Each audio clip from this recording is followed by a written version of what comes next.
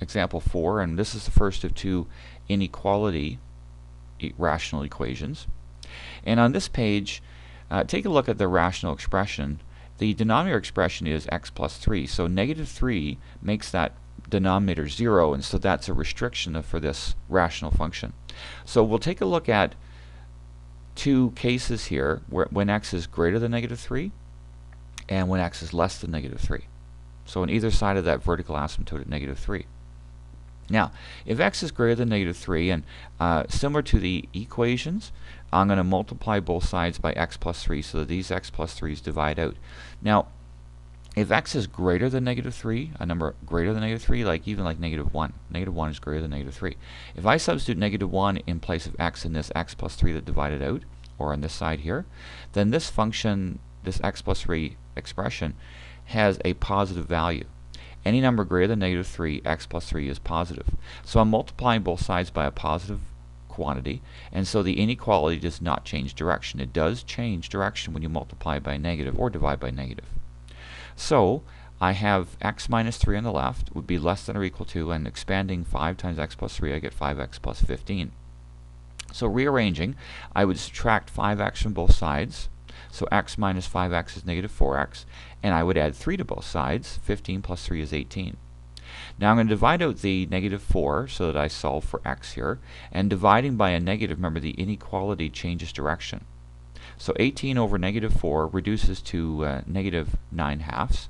So x is greater than or equal to negative 9/2. So notice again, when I divide by negative 4, my inequality changed direction. That's true whenever you multiply or divide an inequality by a negative.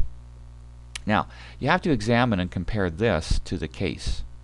Okay, so if we take a look at the number line below, now this says x is greater than or equal to negative 4.5, negative 4/2. So negative 4/2, negative 4.5, sorry, would be about here. And so greater than or equal to, we're talking about everything to the right of that. The case says x is greater than negative 3. So greater than negative 3 would actually be, there's negative 3, and to the right of it. So the solution is, where do those two cases overlap? And where they overlap is right there, greater than negative 3. So that's my solution. X is greater than negative 3. Now, for the next one, again, we're going to multiply, and now this, the second case is x is less than negative 3. We're going to multiply by x plus 3 again, both sides. But if x is less than negative 3, this is actually has a negative value. And so after the x plus 3's divide out, multiplying by the x plus 3, the negative x plus 3 here, the inequality changes direction. So we'd have x minus 3 on the left is greater than or equal to 5x plus 15. This is still 5x plus 15. The algebra is the same here. The expressions are the same on both sides. I can now subtract 5x from both sides and add 3 to both sides, 18 here. So same expressions as over here, but notice the inequality has the opposite direction. So dividing out the negative 4 and reducing, I now get x is less than negative 9/2. And if we look at our number line here, now x is less than negative 9/2, or negative 4.5. So negative 4.5 is right here, and less than, of course, means to the left of that. And if we compare that to the case, x is less than negative 3. Now, where those two overlap is this interval less than or equal to negative 4.5.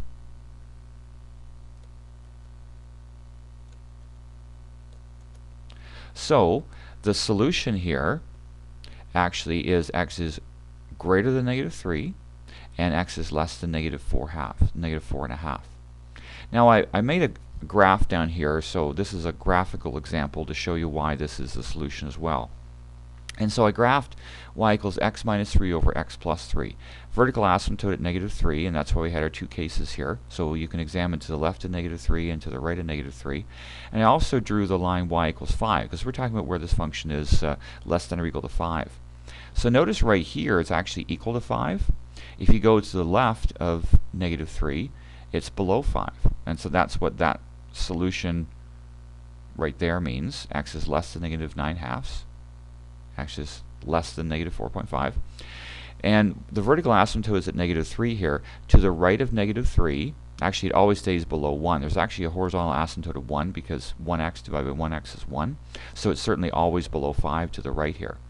So there's the part greater than -3, that it's always going to be less than 5 as well.